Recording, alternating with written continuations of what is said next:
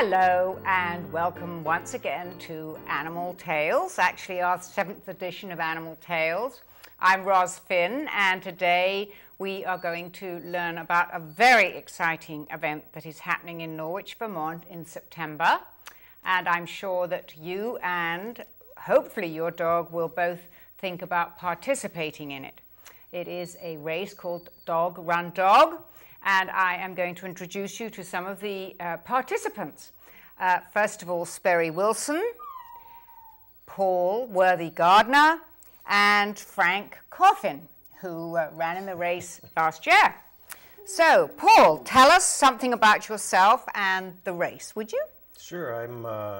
Grew up in Norwich, Vermont, and went to school in the area, and got this idea to run with dogs because I think dogs are great companions for us all, and I think it gets a lot of people out to do some exercising.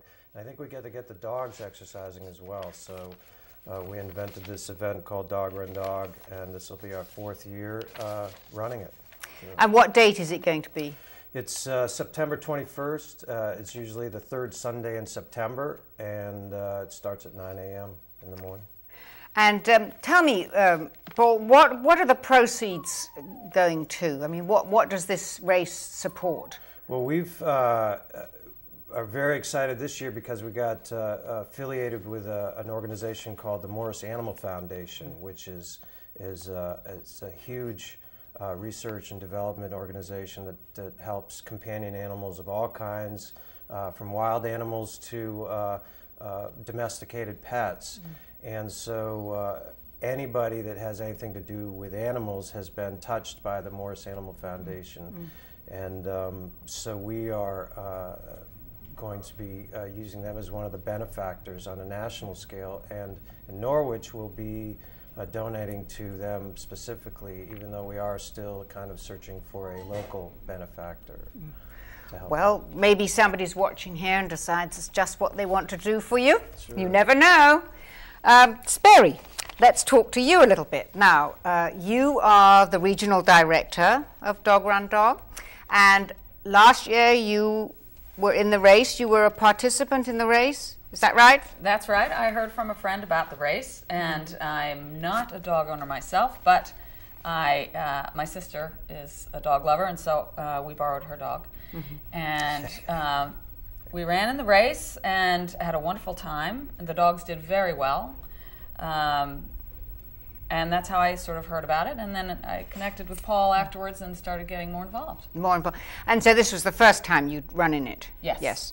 Last year was the first year. Right. Yes. Now, you are the spokesperson for Frank. I am. I'm today. Frank's Yes. spokesperson and Frank's aunt. His aunt, and of course his mother and his agent is actually here in the studio too. That's right. So Frank is very well represented. Yes. So apart from, I know that you are very fit because I see you running all the time, but how did you get Frank fit enough? Because I should say this fairly quietly, but Frank has very short legs, and it doesn't seem at first glance that he would be a wonderful runner, but obviously I'm wrong. Please tell me I am. We didn't know how he would do, so a lot of it was sort of trial and error. He loves to run off a leash, although with Dog Run Dog you do need to be on a leash, and often gets away and runs quite a lot. So we weren't terribly worried about his fitness. It was the leash that we were a little worried about, but he did very well.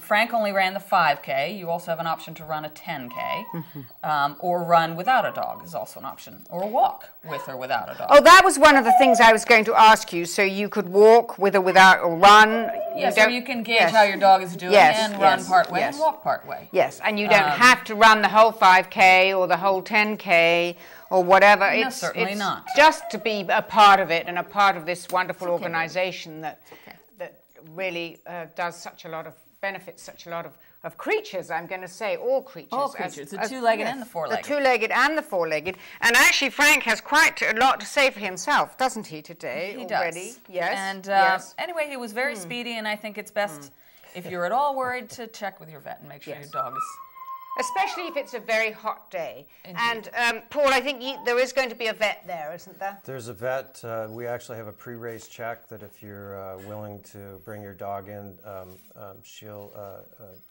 look at the dog and you maybe as well. But it's Kim Jones of the Stony Brook Veterinarian Clinic that'll be there. And we also have a dog behaviorist there, Jennifer Barr. Oh, Jen Barr. Yes. Oh, she's wonderful. From Understanding Dogs. Yes. That'll be there if your dog's having some issues. Right, if the dog's very nervous or something like that. She could probably help the dog's companion too, if that person was nervous too. And then, so I suppose along the way you'll have stopping places where the dog can drink and you can... Dog and human drinking. Dog and human drinking. Yeah, not the same bowl, but dog and human drinking. We actually did have someone drinking out of the same dog bowl last year.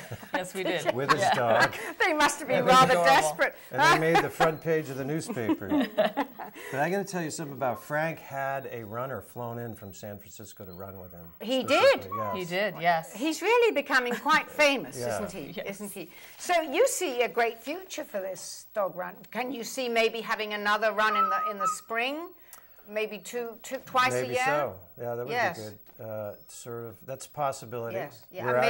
We're actually have runs that are taking place in Provincetown, Mass, on Cape Cod, Southern Pines, North Carolina. Sperry is producing and directing races out in Salt Lake City. Oh, really? That's great. In October, and San Francisco in October as well. And we have some people interested in London and Scotland, so we may have the Scotty great run in Scotland. Yes. We're hooking up with another famous dog over there named Beanie. Beanie the Beagle has her own website and is also a runner. So it's starting. Well, I think we're going to have to think about Frank having his own website too. Yeah. I just want to say this little interject a bit here too, that dogs, it's a great way to exercise your dog, running with it. I think sometimes you have to be a little careful about the dog's paws, pads. If you do too much running with it, they can get rather sore.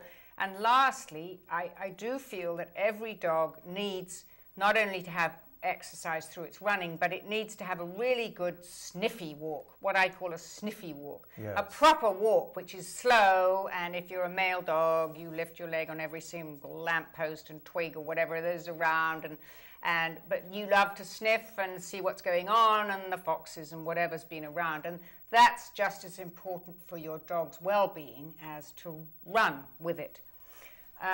So all the details for this race are going to be coming up on the screen, so I hope you've got your pencils ready, or your pens and some paper or whatever.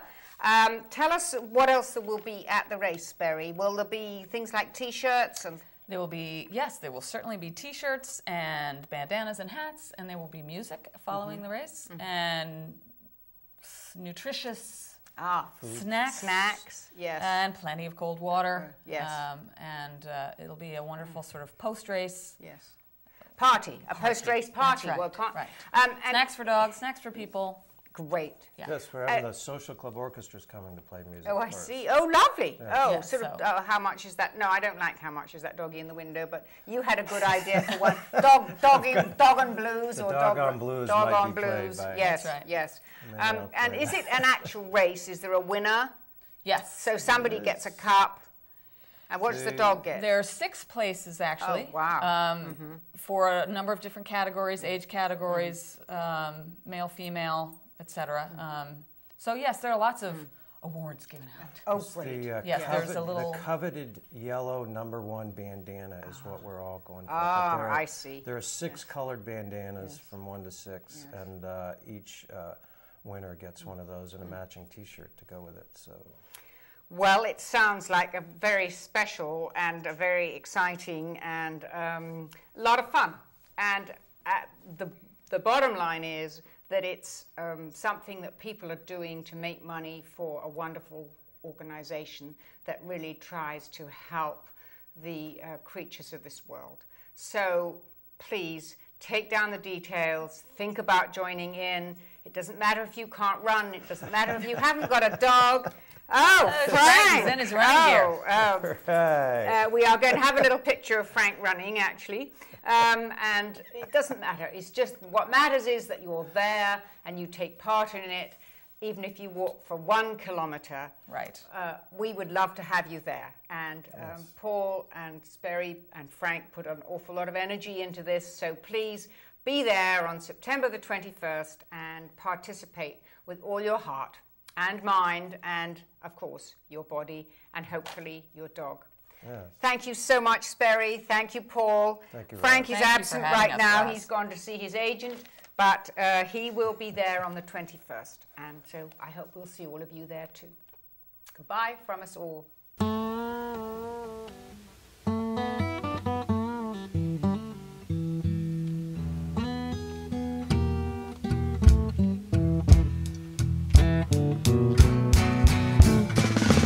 My dog don't bark no more,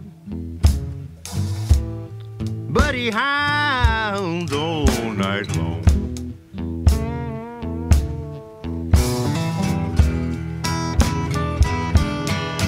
My dog don't bark no more, but he howls all night long.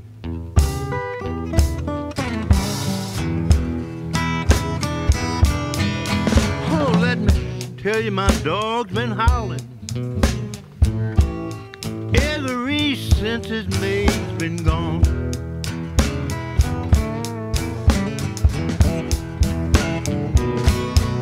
My neighbor told me your dog won't let me sleep.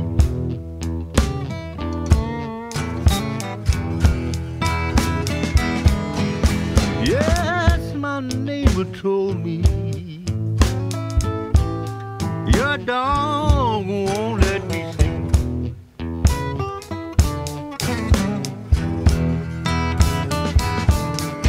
I said he don't mean to be rude, but when he's got the blues, that's the way he